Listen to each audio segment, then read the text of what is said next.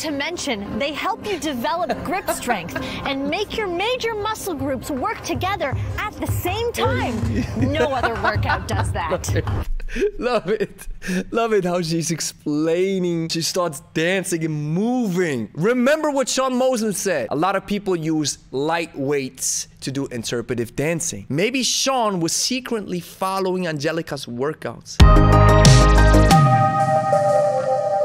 Grüezi miteinander, Gregory von Lebe Stark here. We're all about kettlebells, so if you are into kettlebells, then like the video and consider subscribing. One of our subscribers sent me this video. It looks like a gem. Let's see what Anjelica, the Greek goddess, does with the kettlebell. Not only are we working out to look great, but we are becoming functionally stronger. So what does that mean, to become functionally stronger? I don't use the term functional anymore because many people abuse it to sell their programs, and I use the word applicable or practical. You will have a lot of skill transfer into many different sports or activities. And that's what the kettlebell does. One TV. I don't want to just look good. I want to feel a balance of strength and stability in my body. Fitness expert and champion dancer. I'd be highly interested to know in what particular branch of dancing Anjelica is a champion in. Maybe the standards, you know, Latin dances, salsa, or waltzer or whatever. And now she's a fitness expert as well. Sometimes I'm a little bit...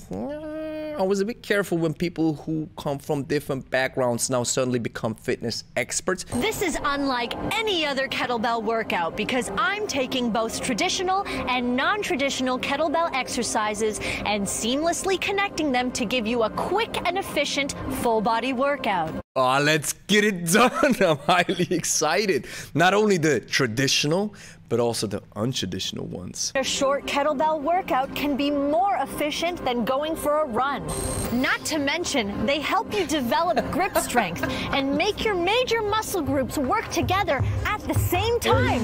No other workout does that. Love it.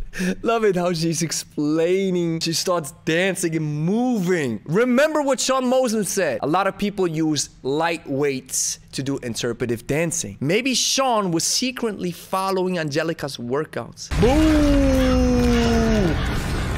Oh, looks like Battlefield, man. Oh, some solid production, man.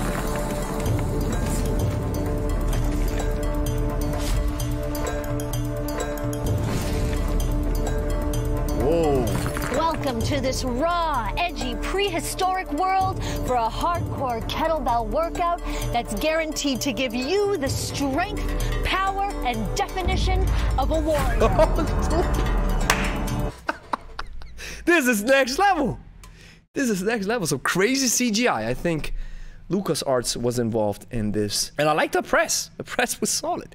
Boom. The press was so solid that it led to an eruption and explosion of a volcano behind her, or maybe she's the volcano and the kettlebell erupted. Keep an eye on the calorie counter in the top left corner of the screen and the heart rate monitor in the top right corner of the screen. Everybody burns a different amount of calories when they work out or when they train, and everybody has a different heart rates to a certain extent. Keeping an eye on your heart rate, especially if your doctor recommends it, I think it is a good thing to do. But keeping an eye on your calories, that leads to the fact that people are like, yeah, well, I'm just working out to get the feeling and to burn the calories.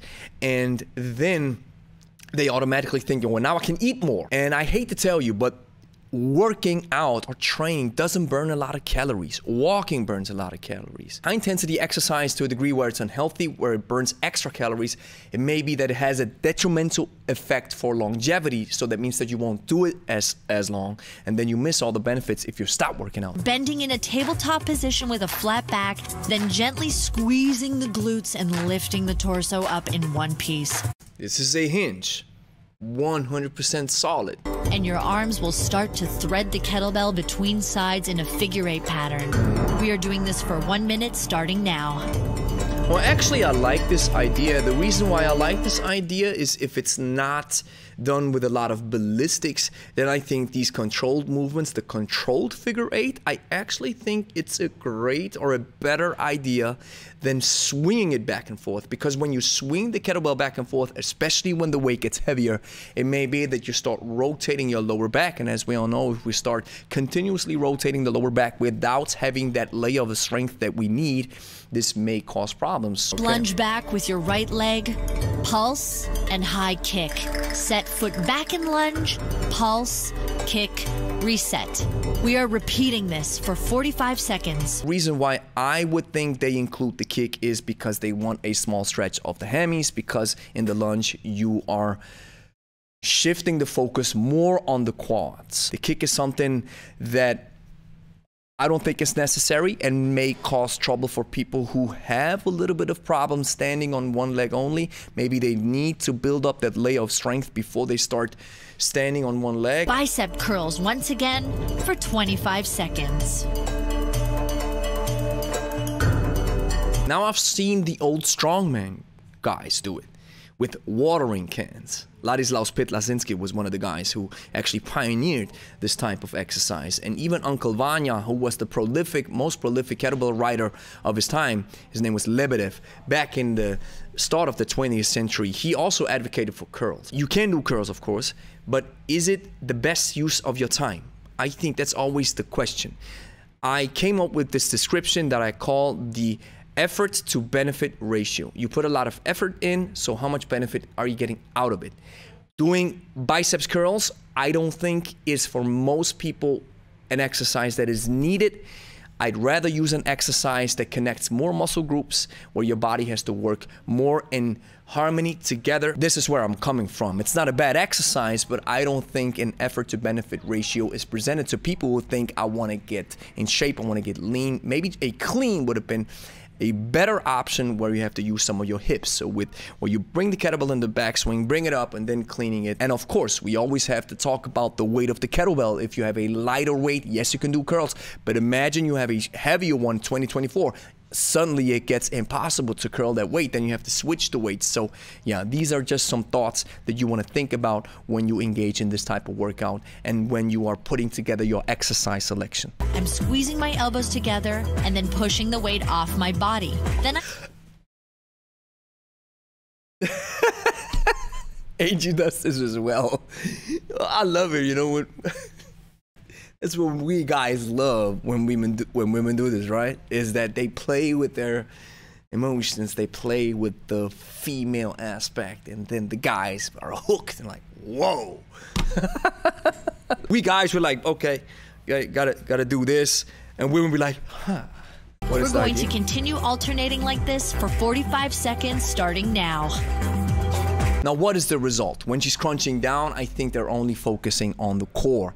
And that's always something that I'm having some form of a problem with most of these workouts, where people are always focused on the core and the abdominals, because they know people want it. But at the end of the day, if you want your abs to show, it's all about nutrition. If you want to strengthen your abdominals, swings, clean snatches, this give you the best bang for your buck. Now, in this case, I think the halo is a great warm-up exercise in that regard. But what I would love to see is that she does a huge motion. She says it's not supposed to be a circular motion, or we have to do this diagonal stuff. Now, the reason why you want to do a huge motion like this is because you want to open up your T-spine and you want to open up your shoulders. Many people are tight in the T-spine, tight in the shoulders. Next, we are going to do a clean and catch. Squat and overhand grip and lift the kettlebell using momentum to grab it at the base of the horns, stretching the legs. Shift the grip back into an overhanded grip as you squat back down. It's funny that she calls it a clean and catch. I would just call it a clean. Because clean means you bring the weight up to your chest and then you rack the weight. And you can rack the weight either with a single hand or with both hands. So it's just a clean. And I like it. It's a great exercise.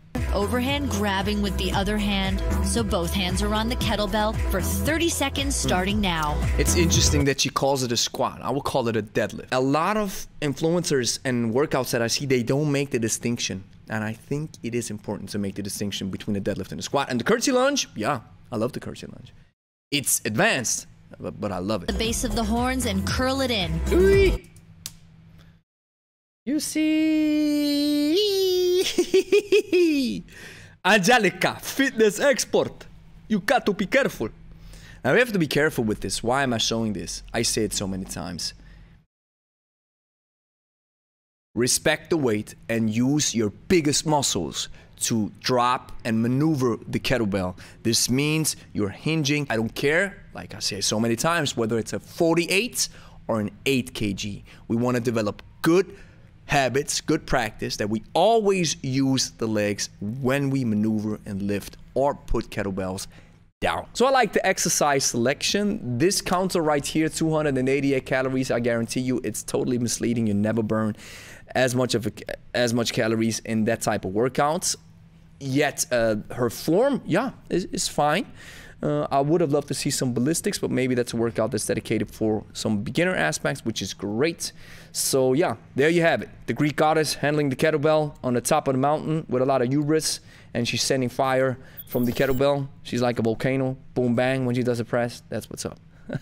The world of kettlebells is dominated by two training styles called hardstyle and kettlebell sport. Although vastly different in nature, they have been proven to work and give you the most bang for your buck whenever you pick up a kettlebell, if you understand them correctly and are able to differentiate between the two. If you are a beginner, this task might be understandably confusing. Enter the hybrid style and discover how to combine the best of both worlds. The hybrid style masterclass is a 10-week practice-based online course that will help you take your kettlebell skills to an elite level, made in Switzerland. Learn what's been holding you back and how to become a versatile kettlebell master without having to piece together countless YouTube videos or rely on a gym membership. The price of the hybrid style masterclass is $397 per month for 3 months. Save 20% with a one-time payment of $997. We'll open registration only to a small number of new students every 3 months. Join the waiting list now to get access 24 hours before the general public. Link is in the description.